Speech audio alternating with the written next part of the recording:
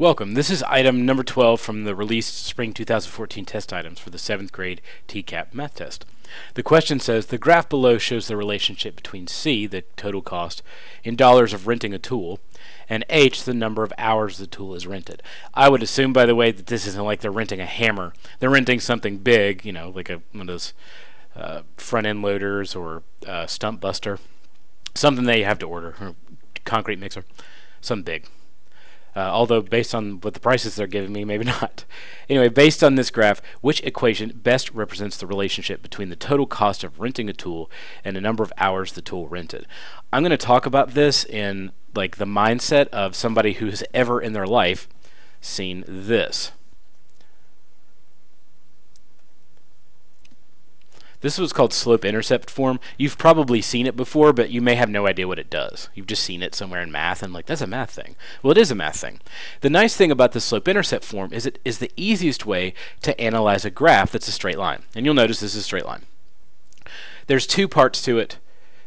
And math, people who make math and work in math all the time aren't trying to be clever. They're not trying to come up with a funny zing name or to sell product. What they're trying to do is make things as functional as possible. So if it's called the slope-intercept form, they're putting it there because it has a slope in it and an intercept. So the b value is the intercept. What does that mean? What's intercept? Intercept is, if I was on a trip, the intercept would be my starting point. And my pen will write. This goes a lot easier. Starting point. In the case of a graph, anytime I do this, no matter what I have, so say I have a graph that looks like this. Well, without the ability to have any reference to where it starts, it could be anywhere. This is not the same graph as this, or this, or whatever it happens to be. So I have to have some place to like it lays its head there, and I know that it exists. And the way that we do it is mark out the place on the y-axis right there. That's the spot. That's the intercept. It's the point where we start our journey into positive numbers. The other number, the slope, represents an element of change. As you'll see, it's going some direction, up or down, that kind of thing, and by a certain amount. So the amount that it's changing each time we add an x into the situation, because x's are just inputs. I input 2 hours and I find it costs $15. I input 3 hours and it costs $20. So it's like it runs in that fashion. So whatever I plug in x, it tells me what to change in relation to x and then have that starting point to begin with. So those are the two parts I need to figure out, really. And I should say you'll probably also see that slope, the change part, is identified as rise over run. So it talks about how much it goes over, or up, sorry, and then over. It's kind of like Mario. This for me, in my brain, it's Mario, like the old Mario games, which you may not have ever seen. They've remade a bunch of them. In the old days, Mario would try to jump up these stairs, and in the old games, if you would press to jump, you could then move the little joystick, and then he'd be over here, or a directional pad or whatever. It was kind of between times in this universe. But if you made him go forward and he kept running into the step over and over and over again, it doesn't work. So you have to go up before you go over, or down and then over. It depends. It's just the idea of going up or down first. So we'll worry about the slope in a minute. Let's worry about the starting point. As you can see, if I were to sort of make this go a little bit more like this C, what they've identified as C here, which is total cost, that's my y-axis. So what I want to do is figure out where the line is going to go and slam into that into that axis so I can find the starting point. So I'm going to just draw this line backwards and probably do terrible at it. This pen isn't exactly the most accurate thing in the world. Yeah, well, the move forward was pretty good. If I get rid of this nonsense, looks half decent.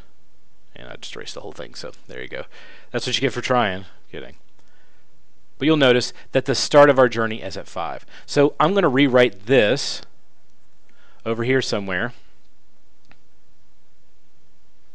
And then I'm just going to substitute in things that I find. I find that this is 5.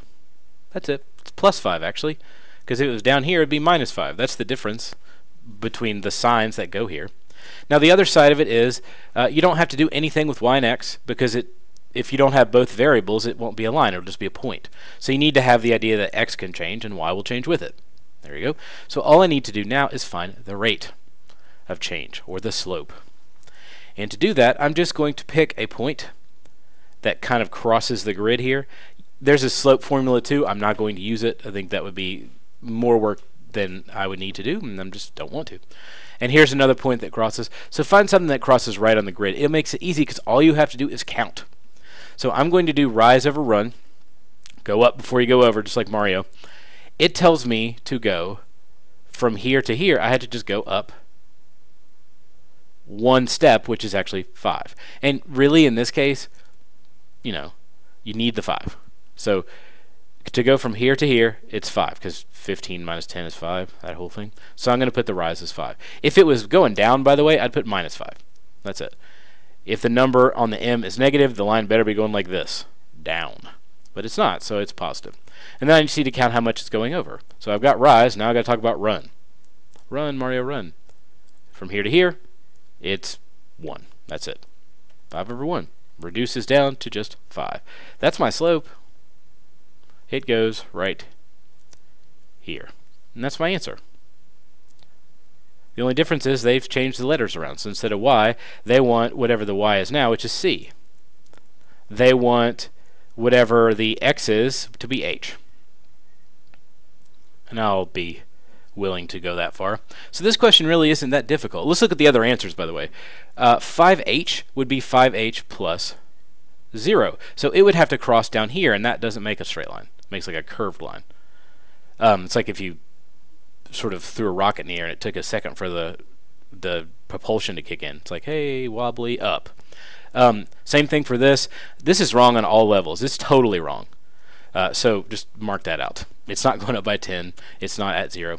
And this one, the intercept is good, but the slope is incorrect. So just pick the ones that are alike. If, for instance, I chose different points, it still gave me the same thing. Like I'll choose that point and this point. Why not? So the here, 2, 3, 4, 5. So it's 35 minus 10.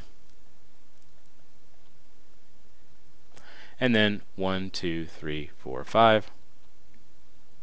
Oh, and look, it's magically the same slope. So with the line, it works that way. So just take your time and write some stuff down. Use the graph that you're given, and it's really not that difficult. But if you can keep y equals mx plus b in your head, remind yourself that b is where everything starts on that, up and down vertical axis, and then the m is just the slope.